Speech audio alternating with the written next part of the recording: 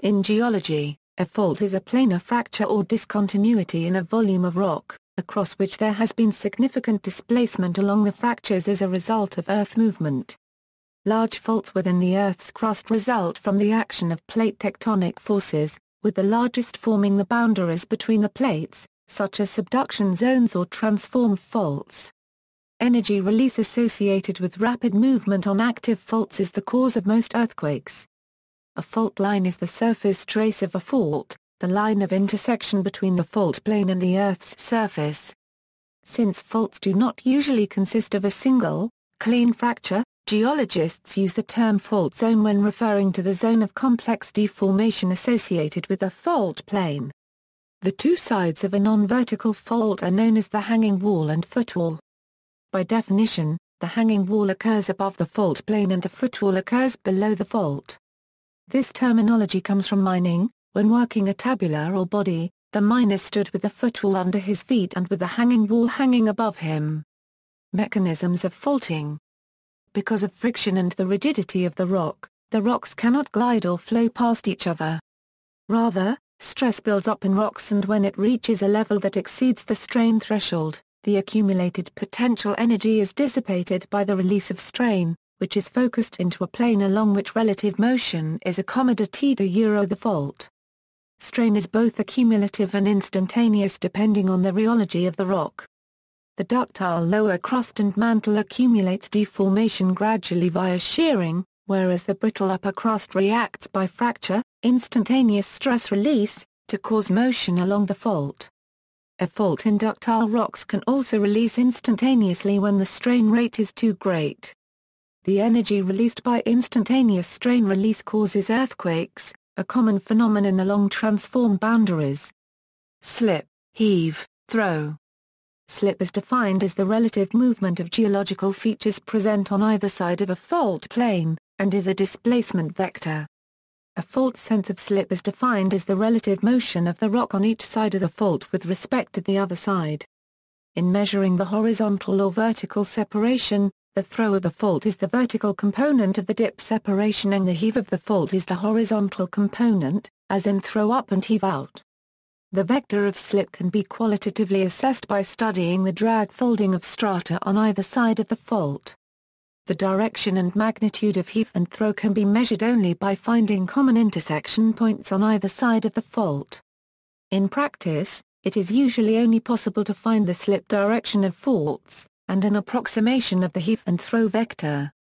Fault types. Based on direction of slip, faults can be generally categorized as strike slip, where the offset is predominantly horizontal, parallel to the fault trace.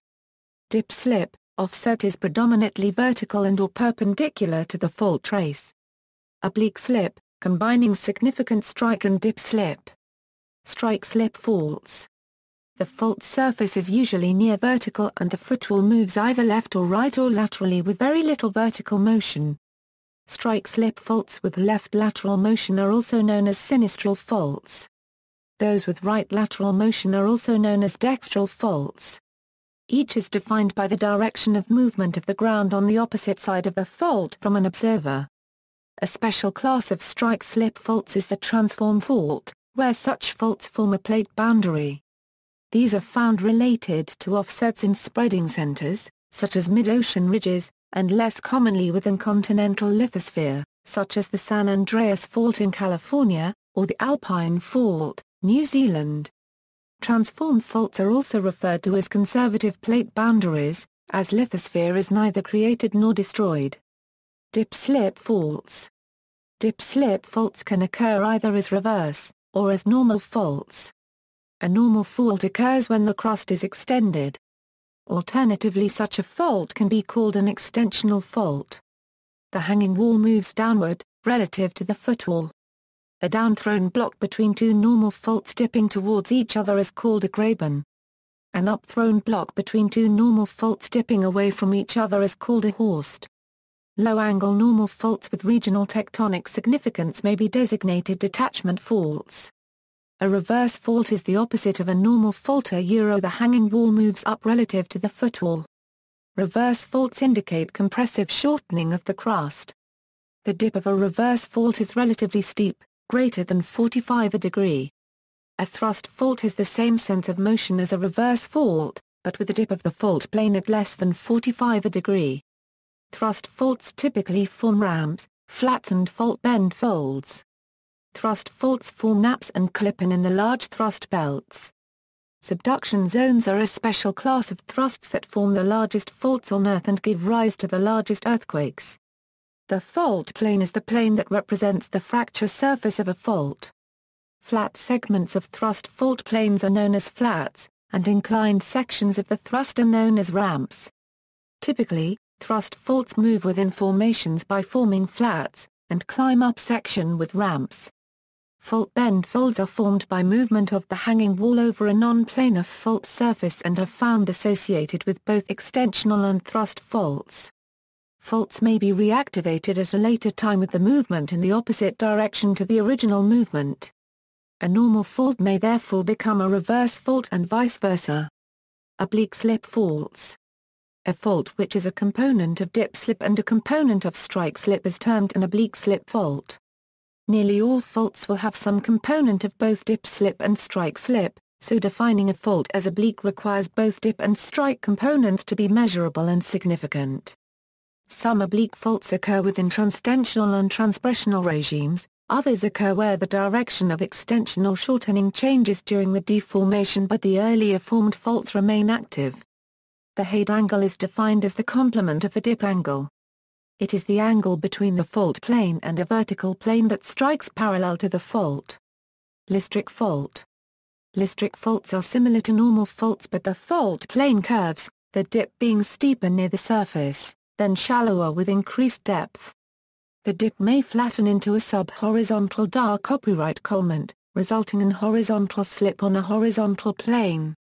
The illustration shows slumping of the hanging wall along a listric fault. Where the hanging wall is absent, the footwall may slump in a manner that creates multiple listric faults.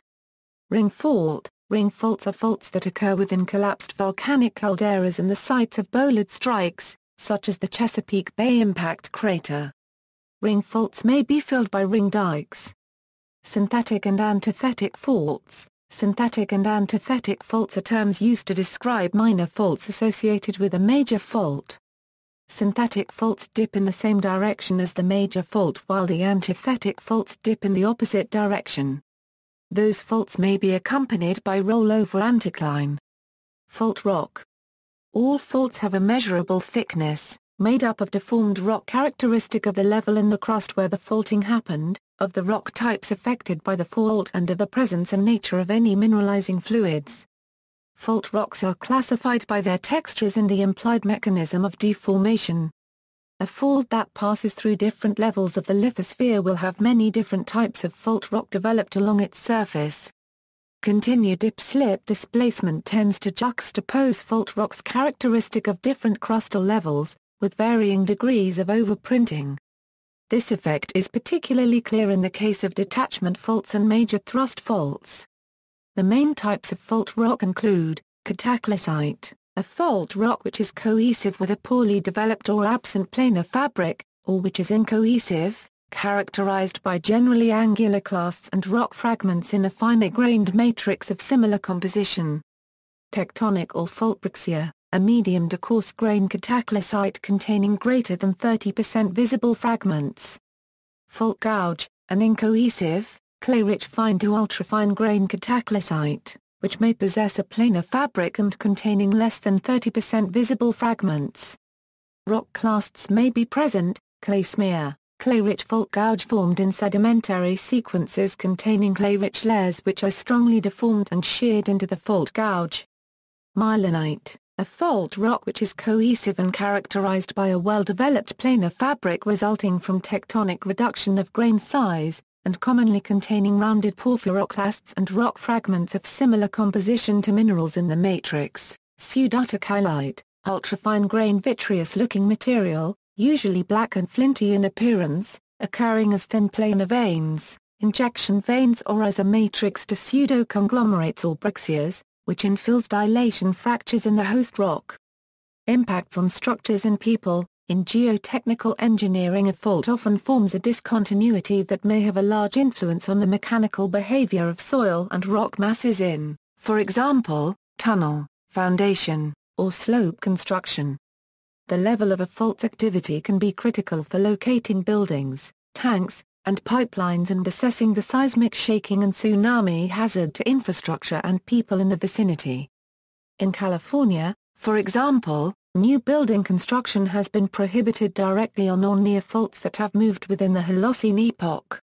Also, faults that have shown movement during the Holocene plus Pleistocene epochs may receive consideration, especially for critical structures such as power plants, dams, hospitals, and schools.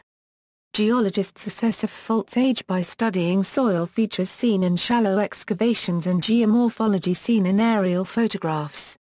Subsurface clues include shears and their relationships to carbonate nodules, translocated clay, and iron oxide mineralization, in the case of older soil, and lack of such signs in the case of younger soil. Radiocarbon dating of organic material buried next to or over a fault shear is often critical in distinguishing active from inactive faults. From such relationships, paleoseismologists can estimate the sizes of past earthquakes over the past several hundred years, and develop rough projections of future fault activity. See also: mitigation of seismic motion, mountain formation, orogeny, seismic hazard, striation, notes. References. External links: Fault motion animations at IRIS Consortium, aerial view of the San Andreas Fault in the Carrizo Plain, Central California, from How Earthquakes Happen at USGS, Landsat image of the San Andreas Fault in Southern California, from What is a Fault? At USGS.